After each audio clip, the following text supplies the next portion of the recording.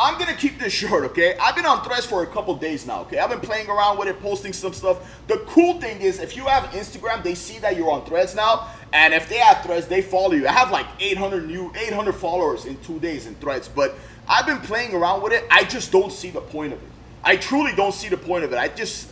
It's just so lazy to me. I think they just put something together and released it just to be a Twitter competitor. What I would have done is combined Threads, this new idea, with Instagram, and like just kept one app and had this Threads option. I wouldn't have made another app because I don't see the point of it, and I don't see them ever beating Twitter.